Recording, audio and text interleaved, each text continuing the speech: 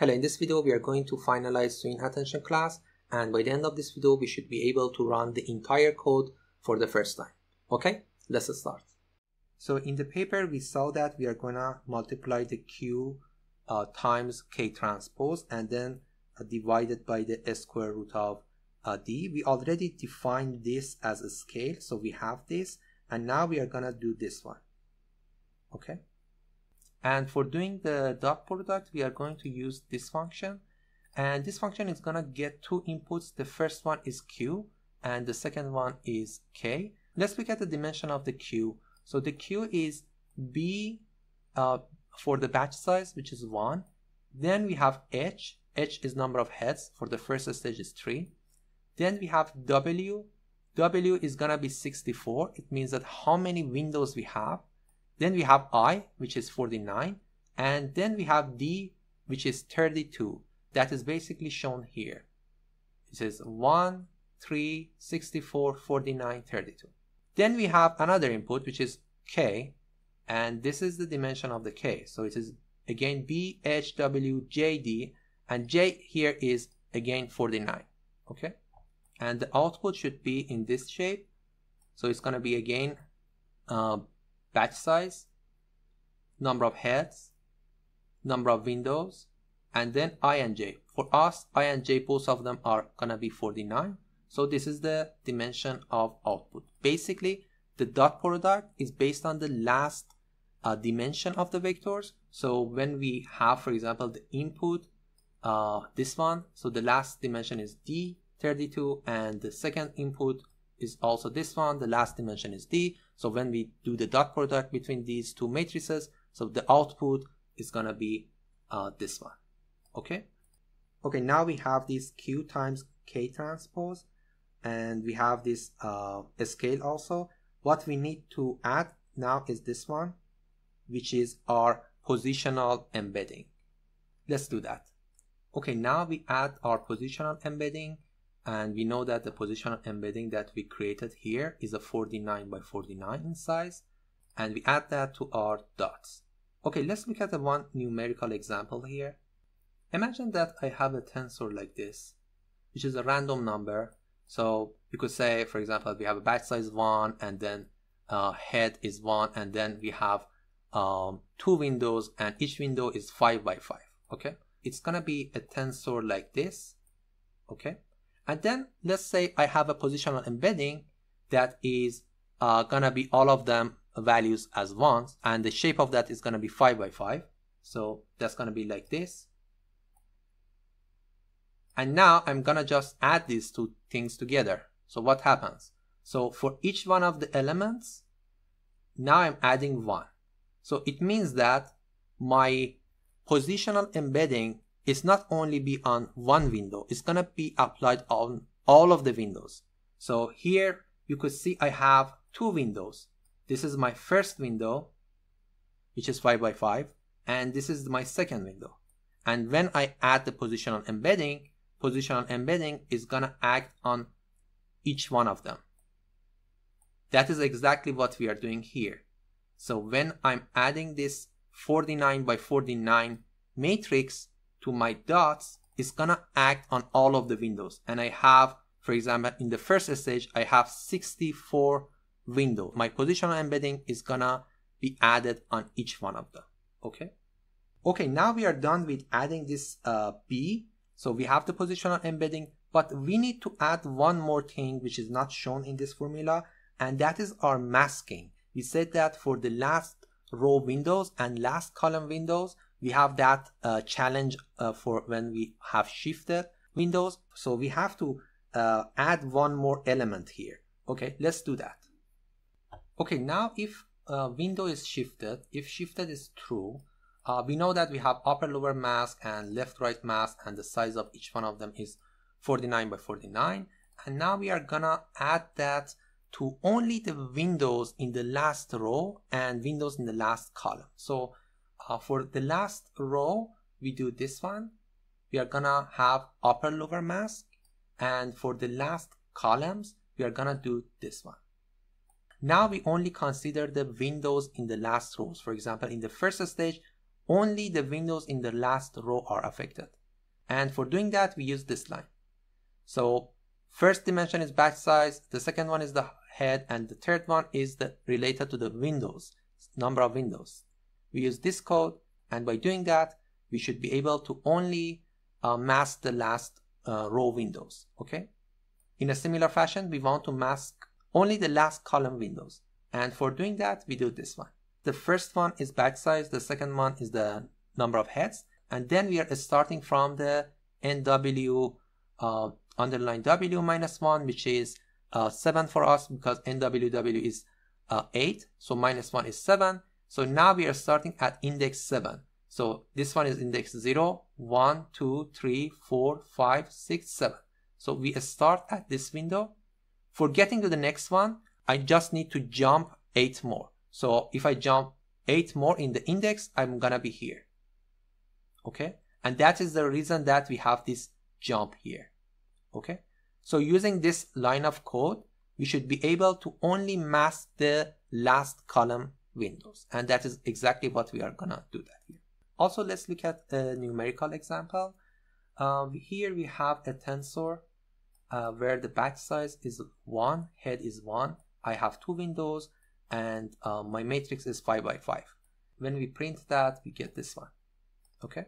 And my mask is gonna be also 5 by 5, which is this one. Let's say I'm just gonna apply that in this specific example on the second window. So for doing that, the first dimension is batch size, the second one is number of heads, and the third one is related to the window. And I'm just gonna say that I want the index 1 window, and I want that one be modified by adding a mask. And if I do that and look at the results, you can see that only the second window is affected. In the previous example, when we were trying to add positional embedding, we added positional embedding to all of the windows.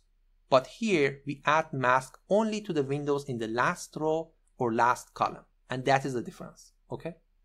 Okay, now we have everything that we need as the input to the softmax function. So we are gonna have dots that we created here. We added positional embedding, and if we need to mask that, we added masks to that. And now that is ready, and we apply softmax function on that, and we get the attention, and the output size is gonna be this. So it's gonna be identical as the size of the input. Okay, now we have our softmax function. We just need to multiply that to our value. And we are gonna use this line to multiply the output of the softmax to the value. Okay, so V is our value, and attention is what we have here as the output of the softmax. Let's look at the attention shape here. This is our attention shape. So batch size is 1. Number of heads, we know that, for example, is 3 for the first stage. Then we have W. The W is number of windows, which is 64 in the first stage. And I and J, which both of them are 49 and 49. And value shape is this one, where B is batch size, H is number of heads, W is the number of windows, and then J is 49, and D is 32. If you remember, when we created Q, K, and V here, each one of them had this dimension. For example, for the first stage, it was 1, 3, 64, 49, 32. Okay? And the output shape is gonna be this one.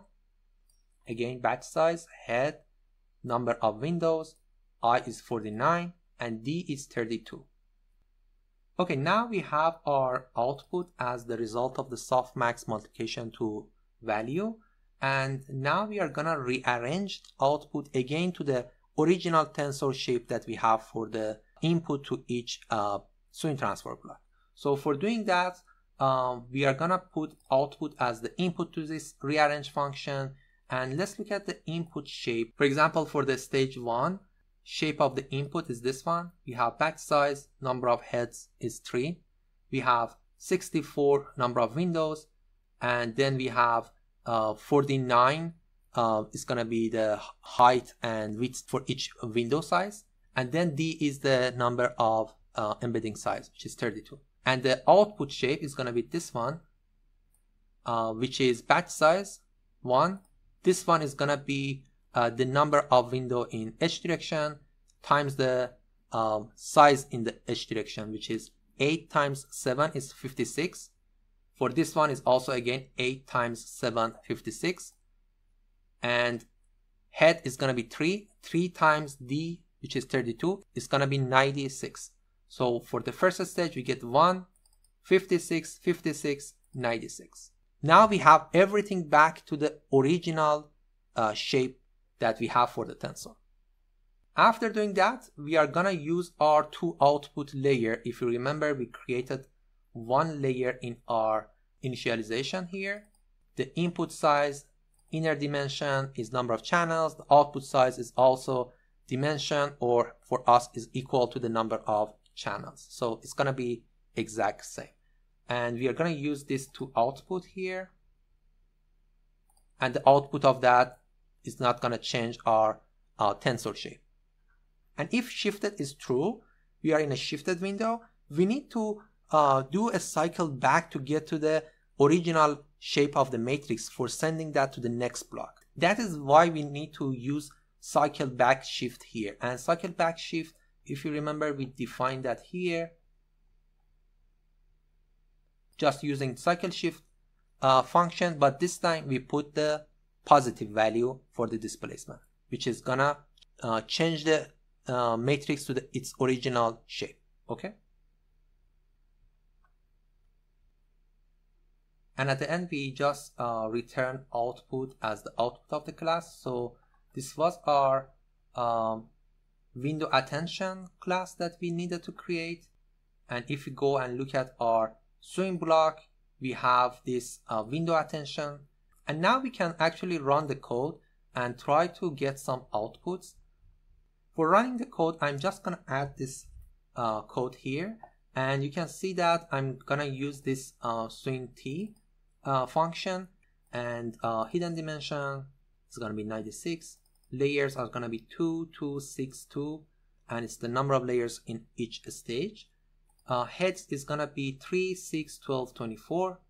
Channels are going to be 3, that is the channels of inputs, which is the RGB. For this example, let's say number of classes are 3. For example, we can change this to 1000 for ImageNet.